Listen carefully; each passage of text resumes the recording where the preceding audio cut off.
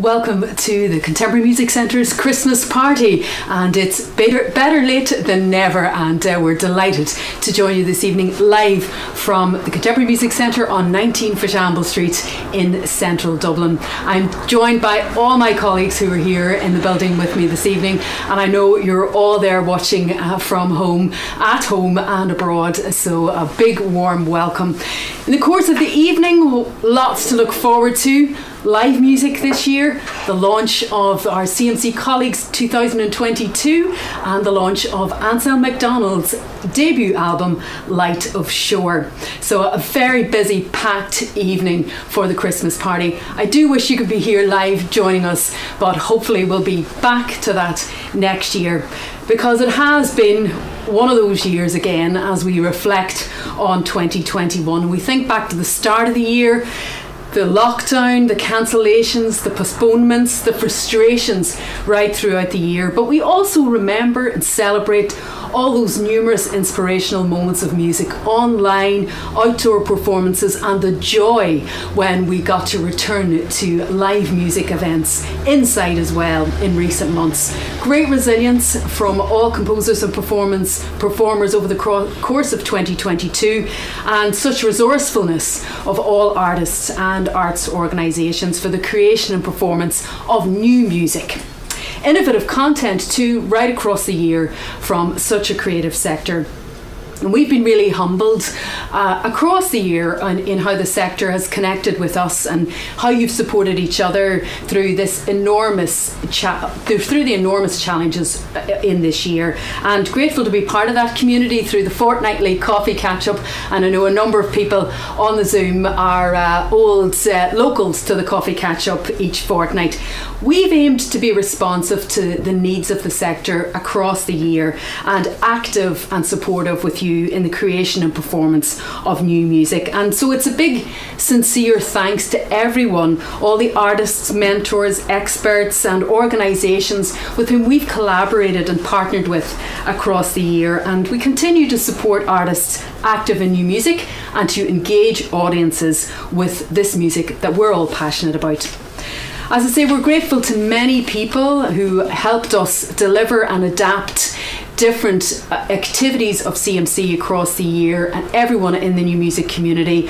Many musical highlights: the Courtyard Sessions, the St. Bridget's Day event, Musical Tales online, Culture Night with Kirkos and the CMC Colleagues, Kirkos as the Ensemble in Residence, NMDX, our international networking programme. And as the year draws to a close, I want to pay a special mention to our outgoing composers on the Emerging Composer programme. That's Anya Mallon and Alton O'Brien. Very unusual years to be on the CMC Emerging Composer programme, but we've modified it and enhanced it, and you two have been a great joy to work with and produced such wonderful work over the course of the last 2 years. I know some of your projects will roll into 2022 on the CMC Emerging Composer programme, and I'm really looking forward to hearing the results of those projects. And a special welcome to our two new emerging composers for 2022 and onwards. That's Aoife Kavanagh and Paul Scully.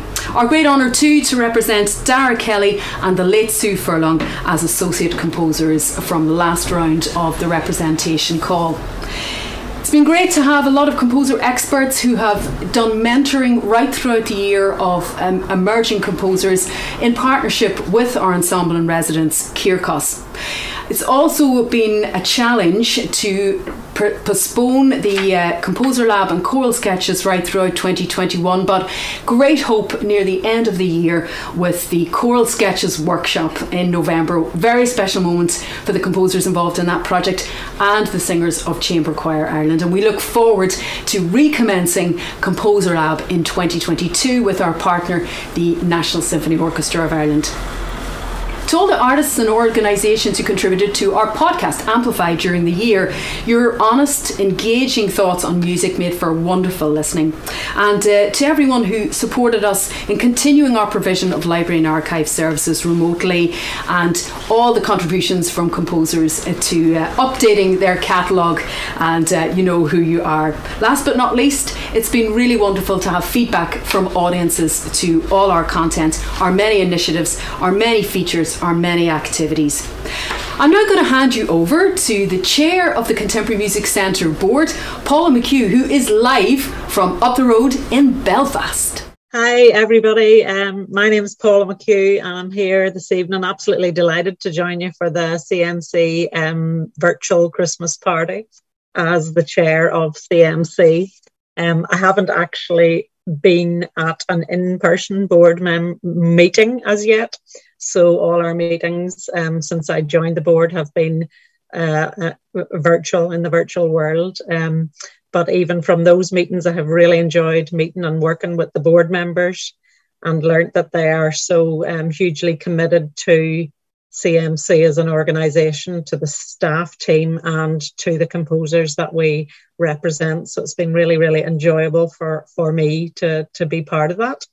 CMC is very close to my heart, having used it as a resource myself over the years when commissioning new music or programming new music. To be involved in the board and to have the opportunity to chair is a great honour. It has been a hugely difficult 2 years for everyone in the creative industries, for everybody in fact, and composers. I'm sure you have had many challenges over the last while. I was lucky to attend Anselm's launch in Belfast, but I'm really looking forward to hearing the cello suite tonight and Martin performing that. So I just hope that everybody can step away from the COVID and the Christmas craziness for a bit and enjoy the music. So thanks so much to my colleagues on the board, to the staff team, the very hard-working staff team in CMC, to all the composers that we represent and support, and also to the wider friends and supporters of CMC and all they do to partner with us and progress the ideals of CMC. So I'd just like to say thank you to everybody and to have an enjoyable evening at our virtual Christmas party and enjoy the music. Thank you so much. Thank you so much, Paula, for your very kind words. And to hand over to my colleague now, Linda O'Shea Farren, for the next very exciting part of the evening. Thank you very much, Evonne. As Paula said, the Belfast launch, I was up there as well, and that was launched by Piers Hallowell, another CMC composer. And tonight, after the performance, we will have John McLachlan doing the Dublin launch. At the Belfast launch, Cathal Masterson played Ceaselessly Into the Past, and tonight, as Paula said, Martin Johnson will play 3 Words for Light. So here's the CD, if you haven't seen it yet. And I'm here chatting very briefly with Anselm and Martin. So Anselm, there's a lot of Irish in this. All the titles of all the movements are in Irish, and I know that you got them from this fabulous book by Mancón Magan, 32 Words for Field. Can you tell us a little bit about that?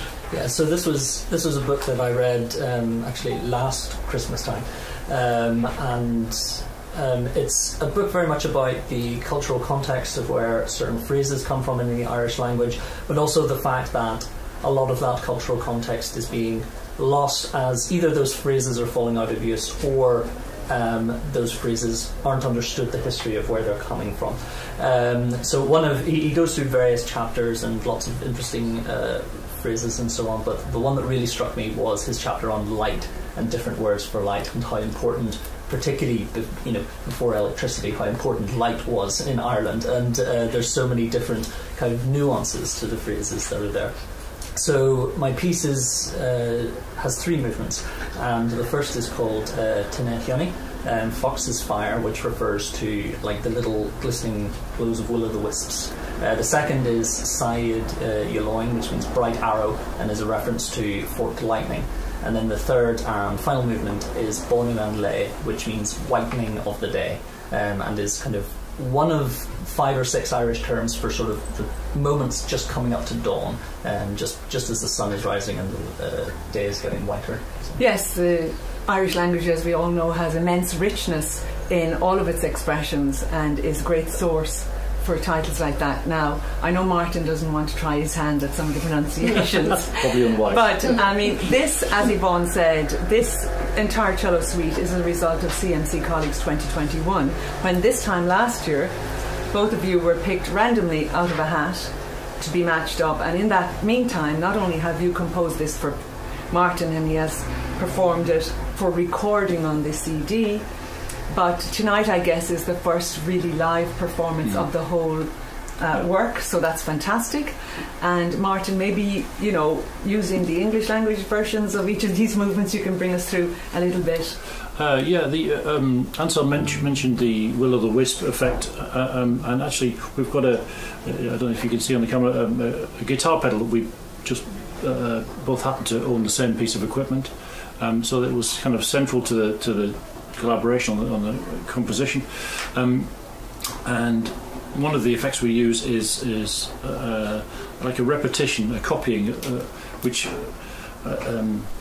depicts these will-o'-the-wisps as we go along, and it kind of punctuates the whole of the first movement.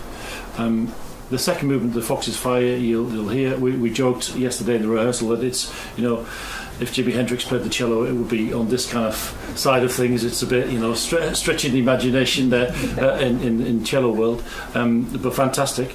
And the last movement appears to me as influenced by the Sixth Suite of Bach in D major, but perhaps with an extra bit of spice, maybe a little steroids on the back of that, and plus an Irish twist to tie it all together. Fantastic work, and I'm so honoured that Anselm has written this massive work for me. It's really been a privilege for me this year. As Martin pointed out with the Jimi Hendrix thing, I mean, when we both realised that we owned this guitar pedal, because I played the electric guitar, I actually wrote the piece on the guitar, so I tuned down the guitar to cello tuning and then wrote it. So part of that aspect of collaboration was then translating what I'd written over to the cello, because some of that was very idiomatic on the cello, and then other bits that, you know, kind of didn't translate quite as well, and we had some back and forth kind of moving those things around and realising how 95% worked pretty well, I think, exactly. Straight away. It was only a small amount that we had to a lot of very tricky chords, as you'll see him kind of grappling with shortly. So, I mean, that's the perfect advertisement, I think, for CMC Colleagues, where you didn't know each other beforehand. Turns out you had a lot in common and you went along. So later tonight, as Evonne said, we'll have CMC Colleagues 22 launched, but without further ado, I will hand over the stage to Martin Johnson and Anselm McDonnell to perform 3 Words for Light on cello and electronics. Thank you.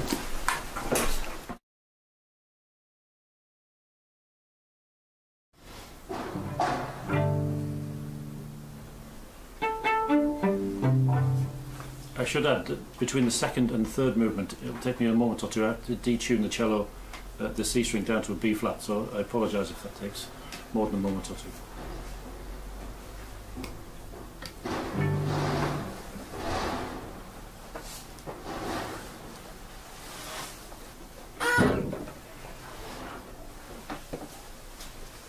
Okay.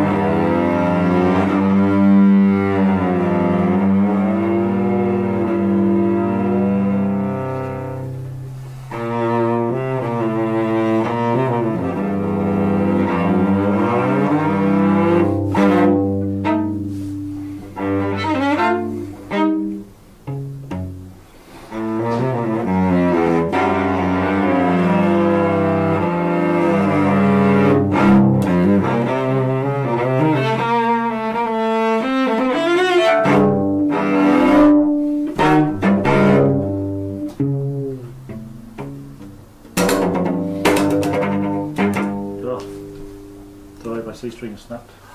Oh. Just give me a moment.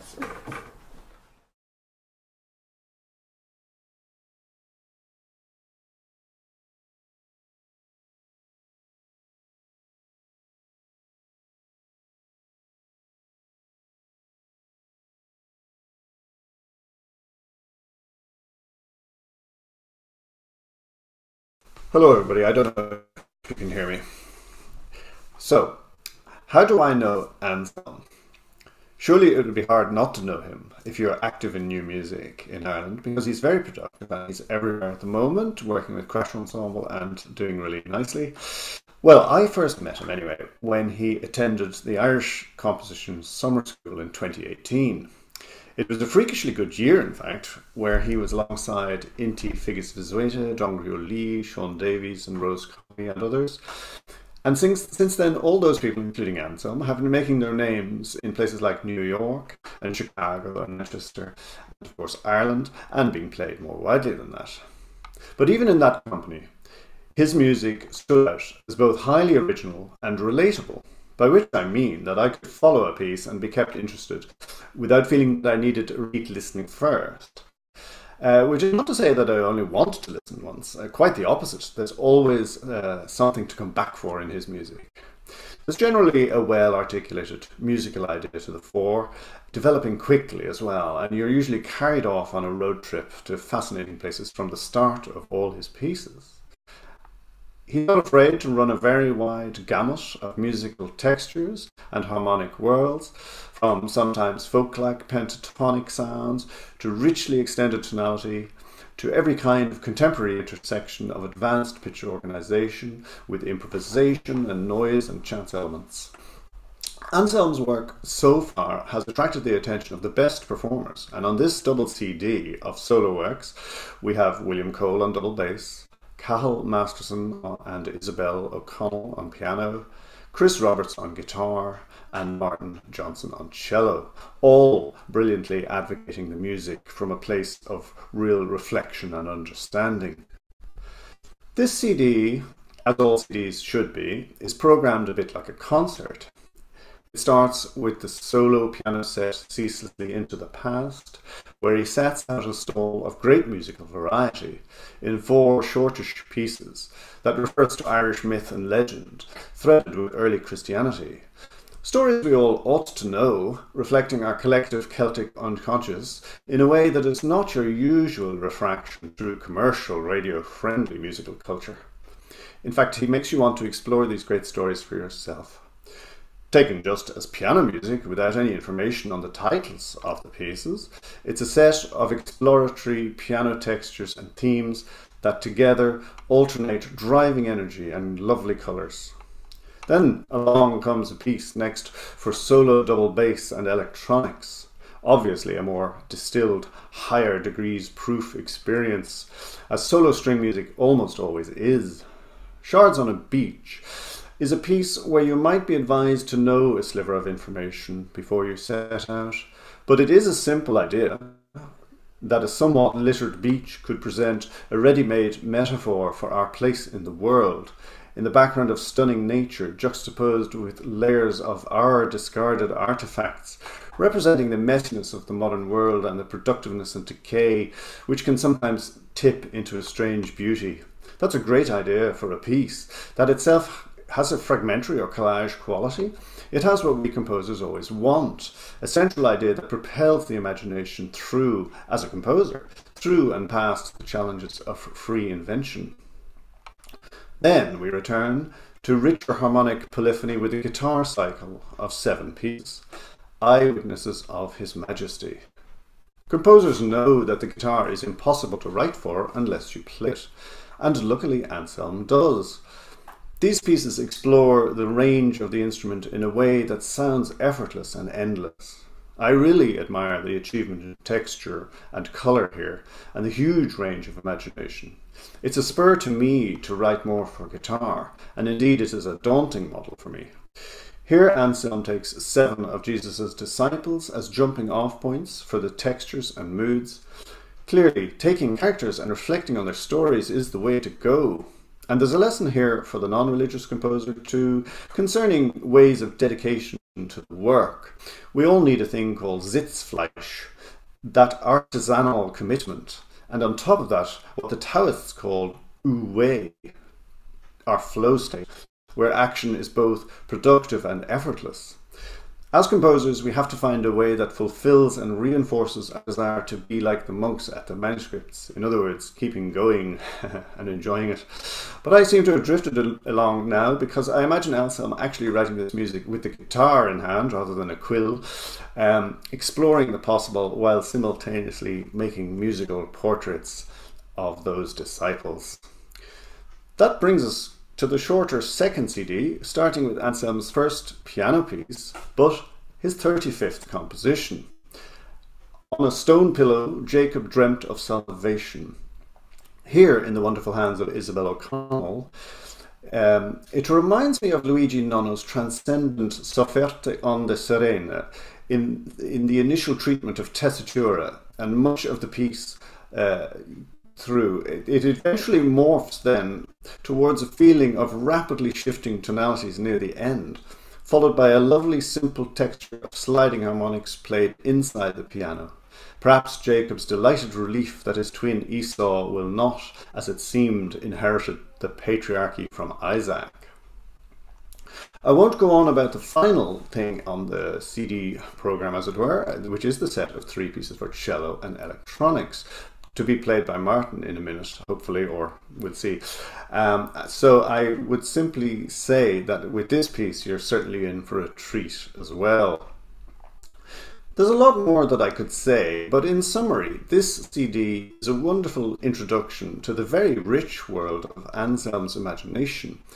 Both the acute ear for delivering non-cliched yet strongly gestural music, and the storytelling that lies behind each piece. If the listener wants to have a very rich experience besides just listening to the sounds, I recommend that they combine this other strand, look up the meanings of the titles, get into the backstory. I found that very rewarding when I was listening, and I'll give you one very brief example. In the first piano set, track 2 of the whole CD, title is Lorica, which at first I just thought was a very pretty word. But it's not just a pretty word, it refers to breastplate, as in St. Patrick's breastplate.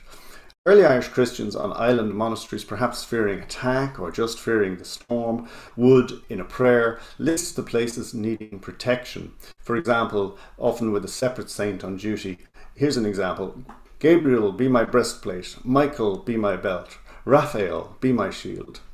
I found that whole idea fascinating. But judging by the cam music in this Lorica that he wrote, in fact it was probably a more meditative, incantatory use of a list of points of faith that Anselm was having in mind here.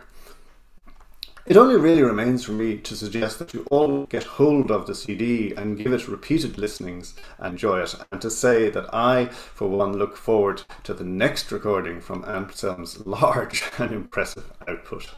Thank you.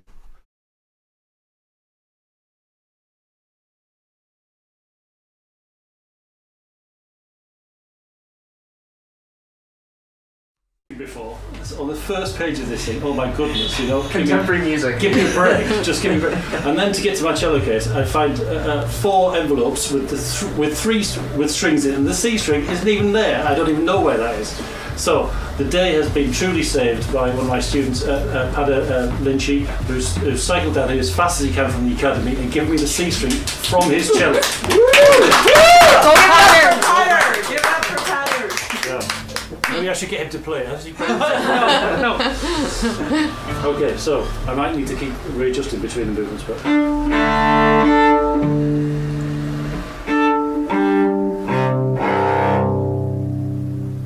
just tweak it up a tiny bit more.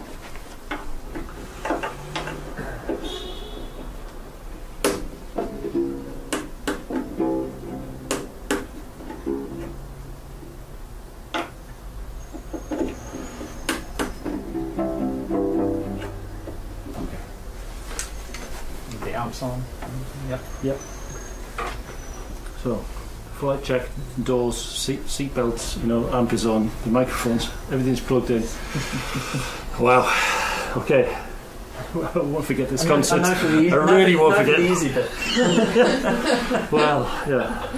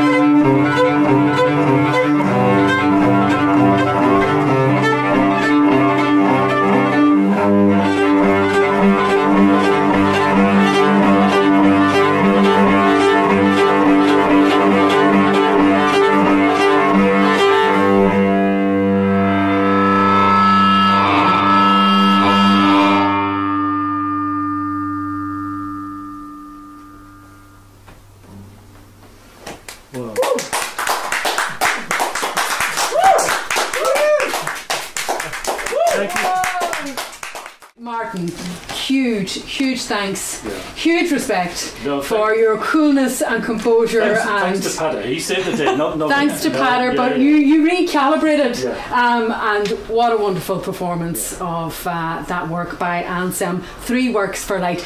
Definitely echoes of the Bach cello suites in the third movement. Bach with a Belfast tinge. I liked it a lot, and really very grateful to you both for joining us here in CMC HQ this evening. Martin and Anselm, big thanks. Wonderful that we eventually got to hear those 3 movements. Totally my pleasure. Such a thrill for having me. Thank you so much. And again, thanks to John McLachlan, who zoomed in from up north and shared those wonderful words on this debut album from Anselm McDonnell, which we've launched this evening along with the 2022 CMC colleagues. What an exciting evening. I'm not sure I'm able for this much excitement anymore after a very quiet COVID life. There certainly will be, troubling months ahead, as we know, but the CMC team and board are hopeful that 2022 will be the musically prosperous year that we all wish for. And we acknowledge the generous support of the Arts Council of Ireland and the Arts Council of Northern Ireland, who support us with their ongoing support through the Project Lottery funding. On behalf of myself, Director of CMC Evonne Ferguson, the CMC Board, and in this most challenging of years again, particular tribute to the CMC staff team, Jonathan, Keith, Linda and Mary, and our 2 new members of the team, Anne-Marie, our Library Coordinator, and Maeve, our Comms and Marketing Coordinator, who are all here with me this evening.